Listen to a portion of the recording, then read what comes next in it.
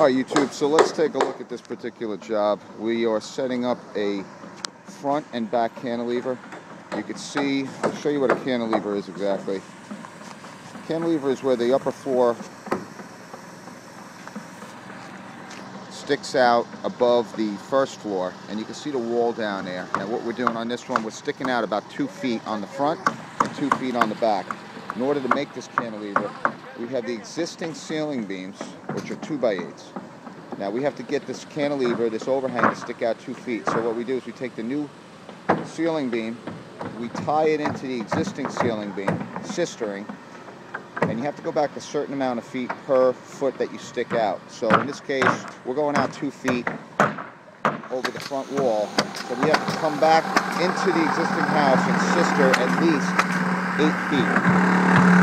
So you can see over here, we have our sistered 2x8, the new board. You can see the black bolts, and those are lag screws, and we tie it together with at least 3 or 4 of those, and then we nail every 16 inches. You can see nails throughout there, and this goes all the way across the front. All right, now in the back we have the same thing, which I'll show you in a minute. But this front cantilever is a 2-foot cantilever, and now you can see right where the ceiling is, we install a R30 insulation before we close up this floor. And then from underneath, once we build the top floor, we're going to cover the overhang underneath, and we're going to put insulation in this empty cavity that sticks out, because remember, this is going to be floor space upstairs. So that's a cantilever. The ends, you can see we double up the plate on the outside of the box. And then once we put all of our cantilevered boards, our sistered boards in, then we put a front plate across the front, which is the 2x8s on the outer box.